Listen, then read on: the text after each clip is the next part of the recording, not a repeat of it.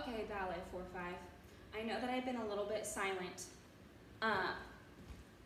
so far about your Dance for June performance, but here you go.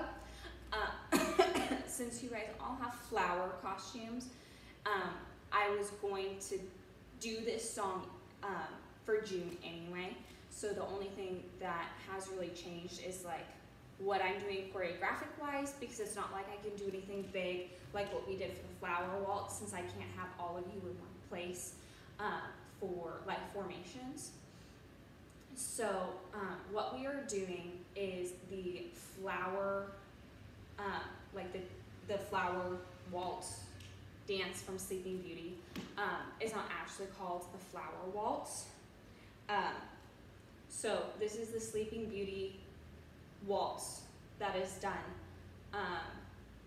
I think the last time we did this was back when we did Sleeping Beauty, back in 2011, and we only had 3 girls who danced it, and I was one of them. It was my first ballet dance ever.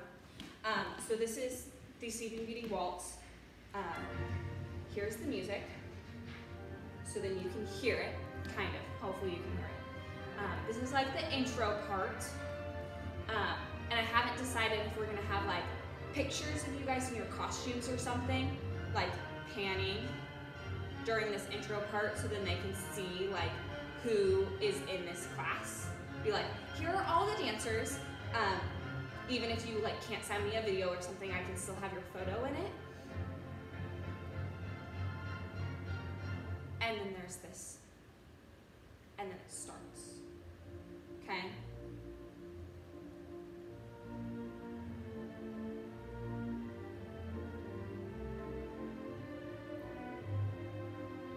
And it is the I Know You melody.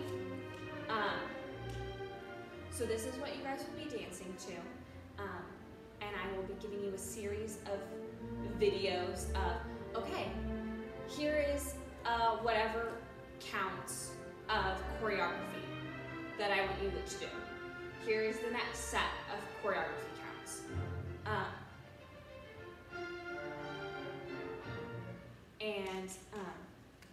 For these video submissions, you don't have to worry about being in the correct spot in the music.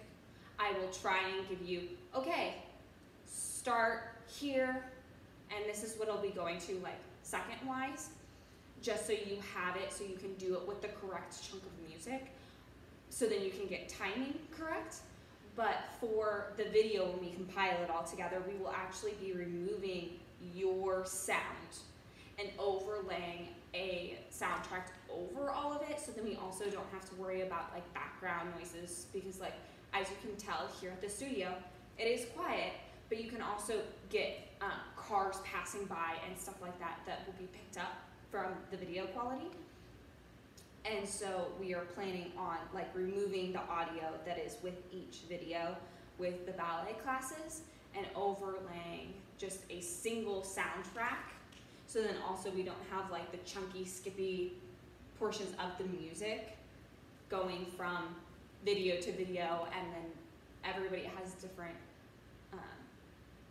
volumes that their music will be at, so this will just keep it at a very nice, consistent. Sorry for the length of this video, for just like explaining what your dance is. I figured it would be easier than me typing it all out and then you having to read it. And then you also get to listen to the music.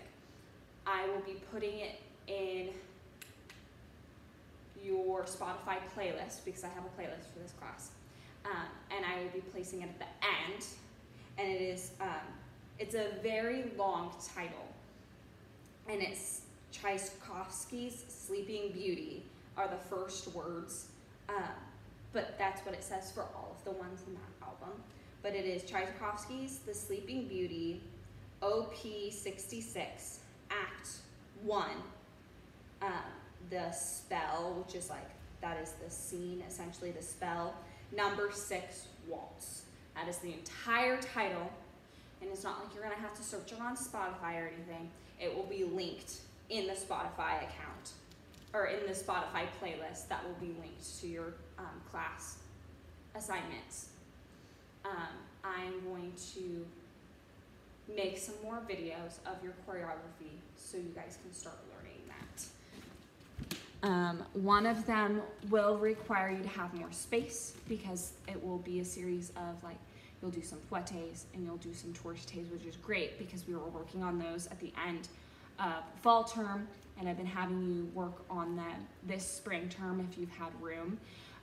But so you know now, and I did say it in this last week's assignment, that you will be doing fouettes and tournetés for your video recording for class, for the recital.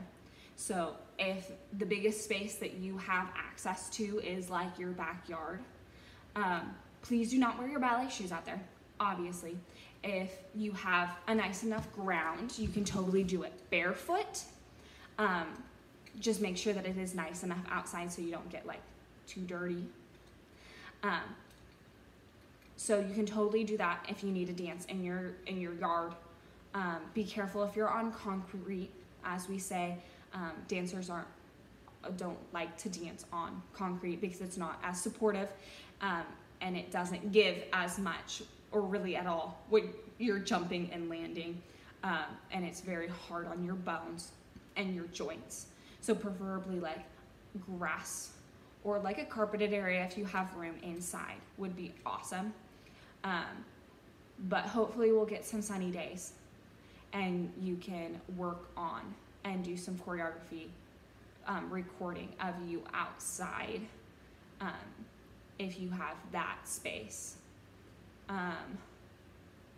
If you don't have the space,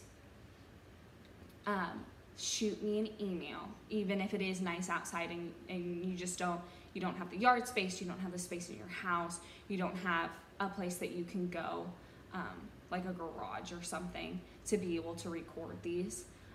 Let me and or Stephanie know, because this might also impact Stephanie's ballet class, and we will figure out something, we'll brainstorm something, because we want you all to be included in this dance, because this is your class dance and we'd like to see all of your faces and be able to post everything. So yes, just let me know.